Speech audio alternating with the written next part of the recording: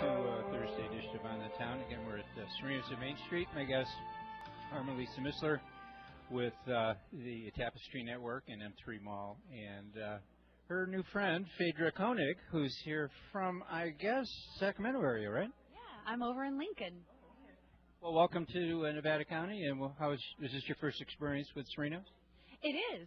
It's been wonderful, delicious. It smelled great from the moment I walked in. And Melisa, how you doing?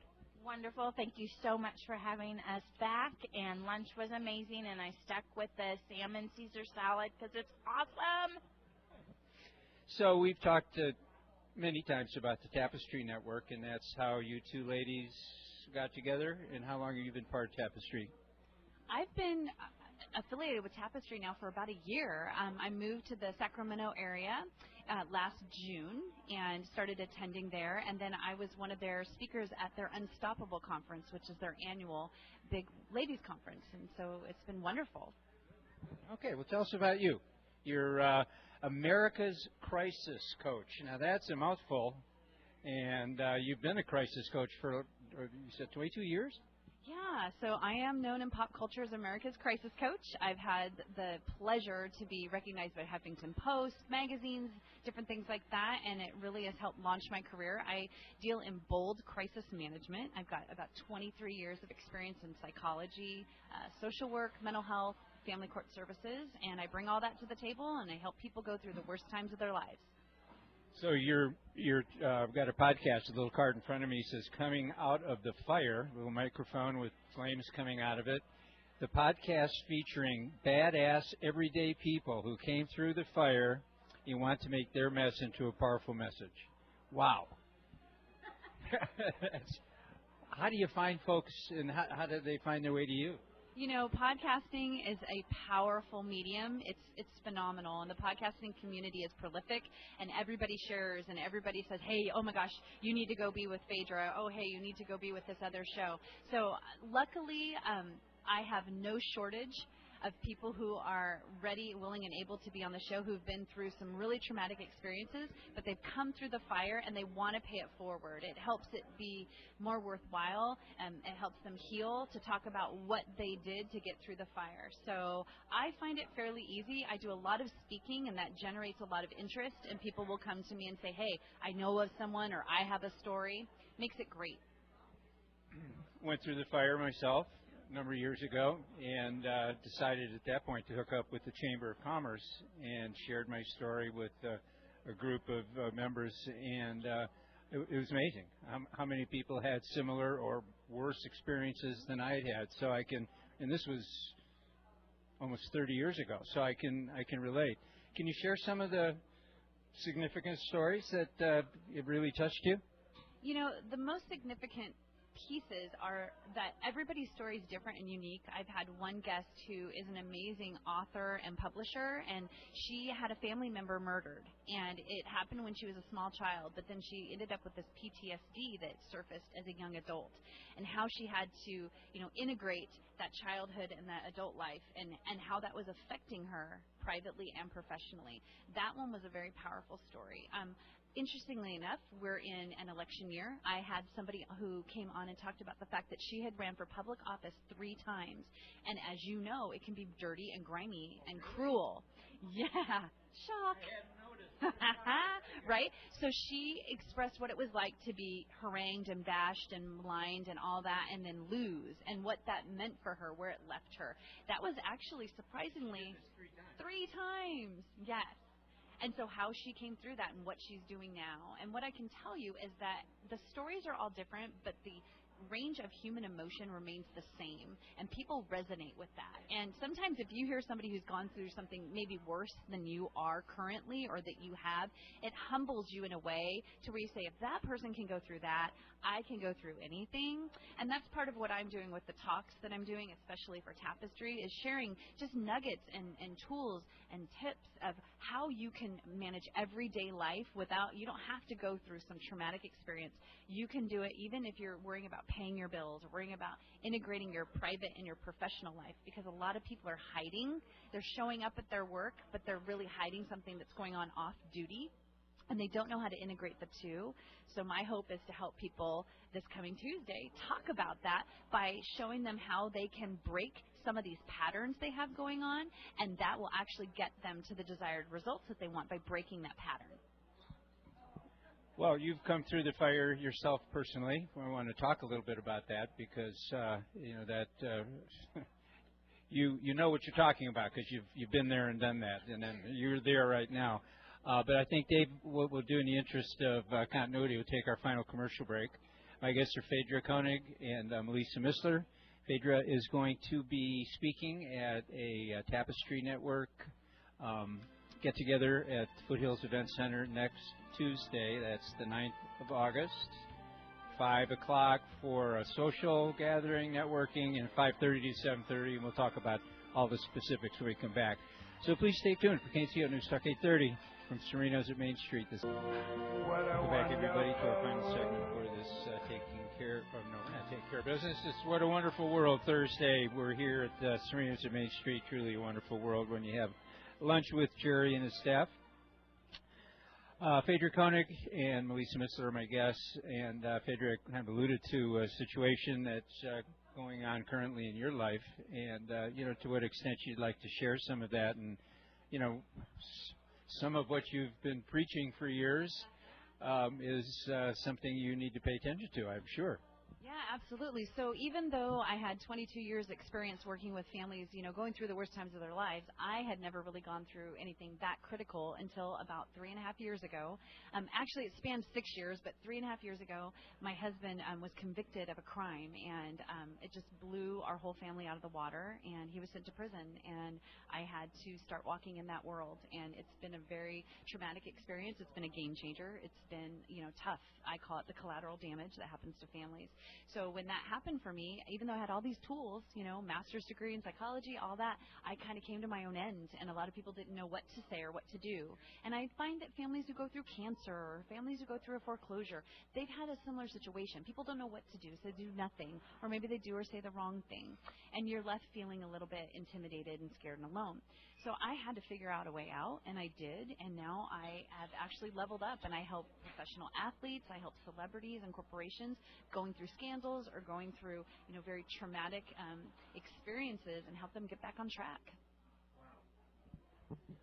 So I just read further on the back of this card that says you're accepting guest inquiries at lifecoach@shasta.com. So if anybody's out there with a story and they'd like to hook up with you on the podcast, they just get in touch with you here, and you guys decide if it's worth moving forward?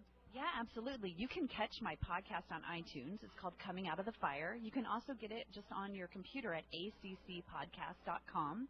And if you love what you're hearing and it resonates with you, and especially if you have a story, reach out and send me a message. We'll connect. And if it's a great fit and it makes sense, I'll have you on the show. And then more personally, if you're looking for help from someone like yourself, how does that whole process work? Yeah, just get in touch with me on my website. It's called americascrisiscoach.com. There's lots of ways to contact me. If you need someone to talk to, we usually start with just a half-an-hour complimentary conversation.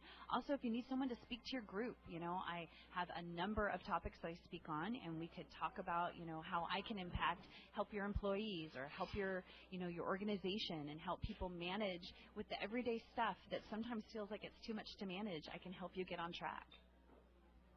All right. Well, let's talk a little bit about Tuesday, Melisa. First of all, great hookup you made here. I'm so absolutely honored that Faydra is taking her time not only today to be on the radio show, but to come and join us on Tuesday. So we are so blessed to have her, and so in return, I want our entire community to be able to understand they are invited. Margie Caldwell, the owner of the Foothills Event Center, has opened her beautiful venue, and so we're at the most luxurious place in Nevada County to have this meeting with such a phenomenal speaker. So if you are out there and are hearing parts of this, please know, ladies, you are invited. So it is at the Foothills Event Center, which is 400 Idaho, Maryland Road, and Grass Valley, 95945, and we're going to start at 5 o'clock. And one of the main things to know is that every time we do this, not only is it a networking opportunity where businesswomen can come together, but you don't have to have your own business to be part of this. And then we also make sure that it's a fundraiser each time. And our nonprofit is PAG, which is the Performing Arts Guild, and how we're connected with them is M3 Queens Teen Northern California. Amber Busse is actually going to be presenting an over $2,000 check that night for the money that she's raised in the last several months with her platform and the M3 Queens pageant system. And so it's just going to be a really exciting night. And part of what M3 Queens is doing is really trying to make leaders out of these young ladies. So to have a 14-year-old young lady just about to enter her freshman year of high school come and present to these businesswomen about the nonprofit she chose and she's been raising funds for, I'm just absolutely so excited. Awesome venue, fabulous speaker, wonderful nonprofit, all coming together. So the only thing that's missing is the community. So I want to make sure that they know they're invited. You know, Amber's quite a story, and she has been part of the Performing Arts Guild. I had her on with her mom and one of her buddies, I guess probably 5 or 6 months ago. But what a poised young lady, and has been part of the theatrical community for a long time. And so she recognized something that was needed by those following her at the Performing Arts. I mean, what a vision for a 14-year-old kid to have that kind of vision to give back for future generations coming through PAG. So $2,100 you rose? I know we're at about $2,100, and so we're hoping to raise just a little bit more for her on Tuesday so that she can present that check. So she has been with PAG since she was 4 because her older sister started there, and they need new microphones. And so that was the budget. She worked it all out. What do they need? And has been working tirelessly since then. But in addition to raising funds for PAG, she's been volunteering as an M3 Queens and is one of our top volunteers, and she did a lot of the raffles for the Save by Second Base. You know, so she's just extremely active in the community, and we're just thrilled to have her on Tuesday with Faydra. And again, a thank you to Margie at Foothills Event Center. So vendor tables are still available. Tickets right now are on sale until tomorrow, Friday night at 5 p.m. for $15. That's our pre-purchase price, and it's just a little bit higher at the door. But we're just trying to get a food count, a handout count, a seat count. So the more people that can let us know, that would be great. And you can find us on Facebook. We are the Tapestry Network of Nevada County, and under events, you'll see our event for Tuesday with Faydra's picture, and there's a little picture of Amber with her crown. So we'd just love to have you there. You know, Jerry and I were talking about the fair coming up next week, and you know, with all the ag mechanics and the kids that raise their animals. I know Dave and Tom at the station are reading all the letters that kids are sending in with pictures of their animals. But these kids are so poised, and people like Amber and lots of other kids who are out there in the world give you a little sense of hope for the future, in spite of what we're seeing all around us in this whole political season. So it's great to hear. I still can't believe that that lady that you counseled ran for office 3 different times and lost all 3 times. Yeah, she ran for different offices, but she did lose 3 times, and each time I think was a little bit more traumatic and a little bit more grueling as far as the attacks that people sling at one another. Yeah. So, okay, we got about 3 minutes left. So you have several books out, too. And the one I really, coming out of the fire is a podcast, not a book, but 10 Habits to Develop While You're Reinventing Yourself. Yeah, that sounds pretty interesting. How'd you come up? Give us a hint. Some of those are? Yeah, so that book is called In the Meantime. And, you know, there's a gap of time between knowing you want something different in your life and it coming into your life.